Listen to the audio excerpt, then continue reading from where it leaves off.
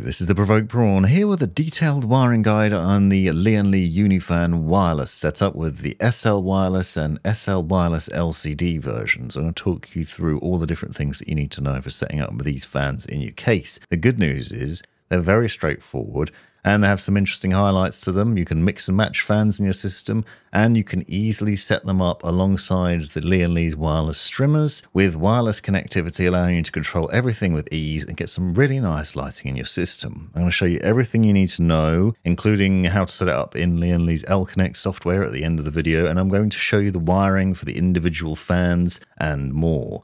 Obviously, you can see that you can add in GIFs, temperature readouts, simple pictures, and more into the LCD versions. And you can get some very nice lighting along the sides. And there's some really cool highlights to this with some very nice glows to them. You have seen them just then in the Lian Li Vision Compact, which I've done a separate video on. But in this video, I'm going to break down the fans for you and show the logic of them. They're available in triple packs and single packs and standard blade and reverse blade setups.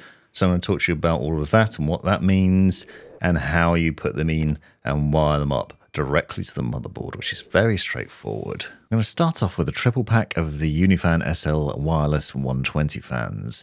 Now this pack of fans obviously includes 3 fans as well as various different things. You have 2 lots of cables, the wireless controller and the fan screws included in a box. And you'll notice that there's a SATA cable on the right hand side there, which I'll get to in a minute. But the highlight is the USB controller. Now, as standard, this plugs into the back of your motherboard into a free USB port, and this is how they get the wireless name, because you get the wireless connectivity from this controller. Alternatively, if you don't want to use a port on your motherboard, you can plug in this additional cable to the back of that wireless controller, and then you can stick it in the back of your case instead, so you can put it out of the way. And then that has 2 connections on it, which is a USB cable and a chassis fan connection for a PWM header from your motherboard, which I'll show you in a little while. Now, this obviously gives you a couple of different options. You can go completely wirelessly and make it fairly straightforward by plugging it into the back of the motherboard and then controlling loads of different fans in your system and the streamers as well. Or you can hide it away, so it's going to be a personal preference. It's quite a chunky thing, as you can see, so it sticks out quite away from the case, but you can hide it at the way of the back of your case instead, and then just use these additional cables to plug into your motherboard. Now, that does add some complexity, as I'll show you in a little while, but at the basic level, you take your standard motherboard, so you can see a live mixer motherboard here, and you plug the USB connection in the bottom middle, and then you plug the other cable into a chassis fan header or system fan header on the motherboard, which you might have a number of. You can see I've got 2 USB ports, but that becomes a problem later on. Like the other Unifans from Lian Li, these fans simply clip together, and you can only clip them together one way round, and then you can connect multiple fans together. You can actually put up to 4 fans into a group with the connection, so potentially you could have 4 of the fans, the standard fans, not the LCD ones. LCD you can only manage 3, but we'll get to that in a second. And you can mix and match them as well. So you could interlock standard fans and LCD fans if you wanted to, and then you end up with a group of fans that you then obviously need to connect to your system. There are 2 cables, as I mentioned, and the black one will leave for the second, but the standard cable basically clips onto the one end. So you can see you've got the metal pins on one end of that. You need to hook this little cable into that. Now, it'll only clip in one way, so take care when trying to install that. And this basically then allows you to power the fans. Now, naturally, they're going to be receiving the wireless signal this way as well. It's quite an intelligent system and a lot easier than previously in Li fans because it just has one cable. There's no additional controller that you need to worry about. You just need to find a chassis fan header or system fan header on your motherboard and plug that cable in there. And then those fans, all 3 of them, or 4 of them if you put 4 in, are then powered directly from the motherboard.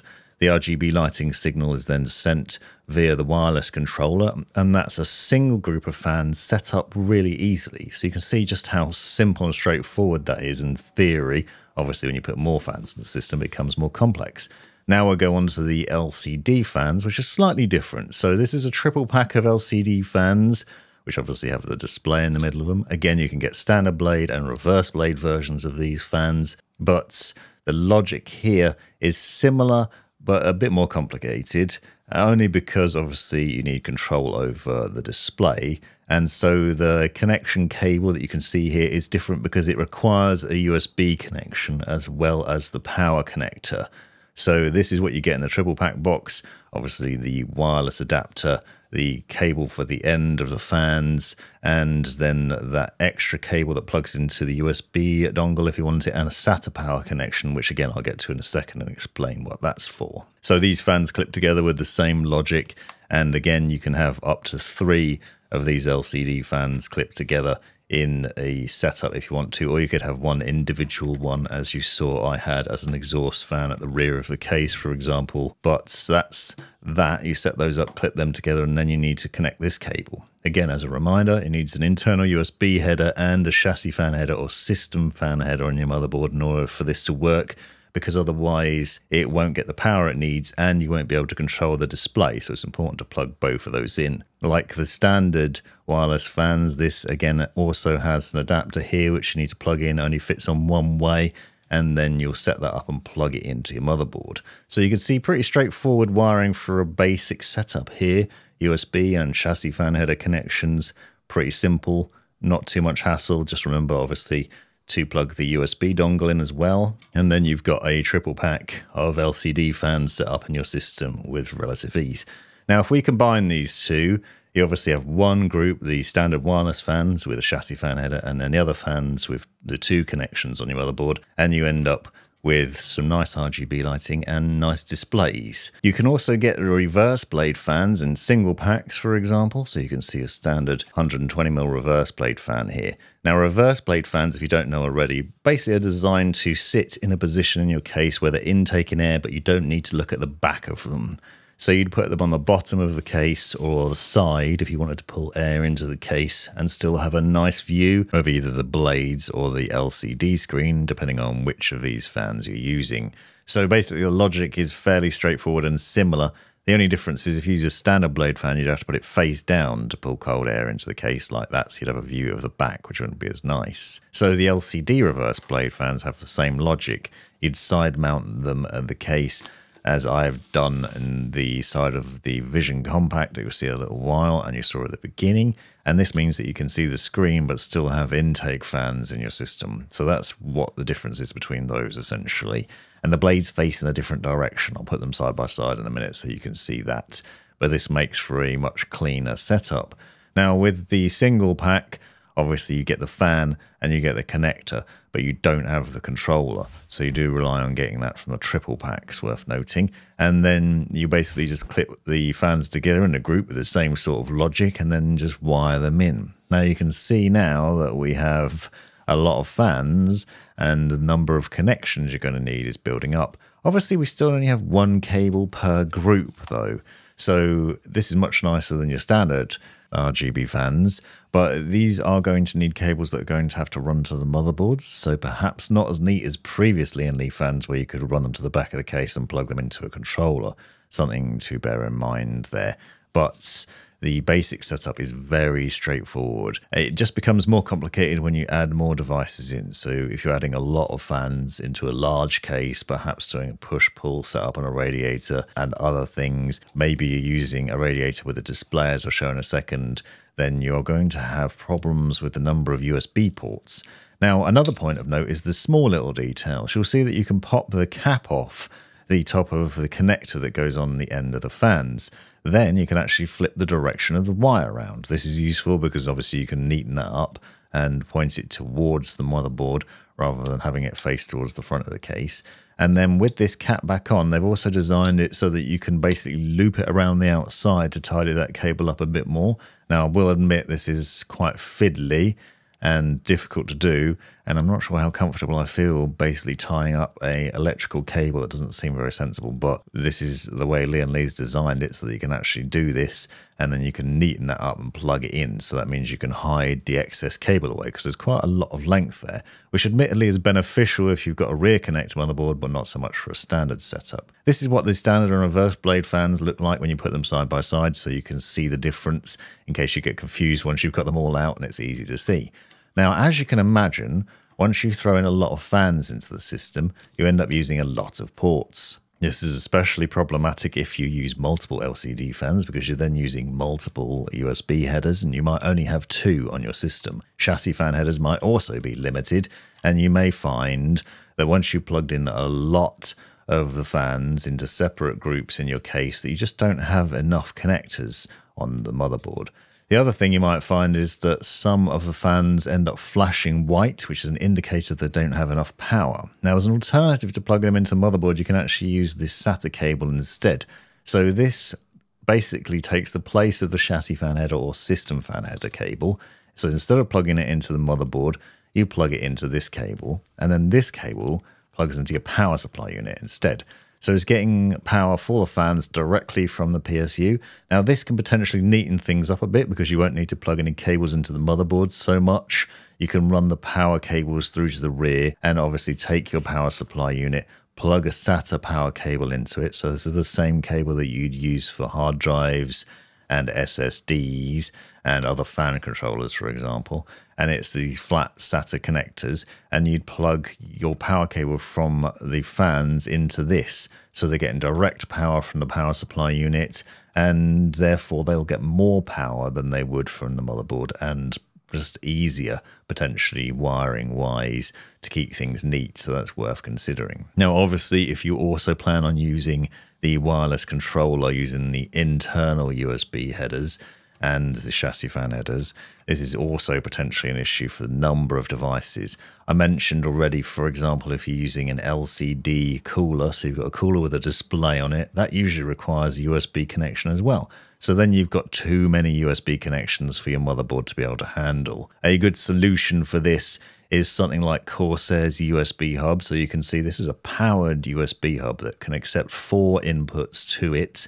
And then you have a single USB connection and a SATA power connection. So you plug your LCD fans into that, so the USB connection from the LCD fans into the controller, and then you can run the USB cable from the controller to the motherboard in place of the USB connections you would have been using otherwise, and then just connect the SATA power from your power supply unit to this controller.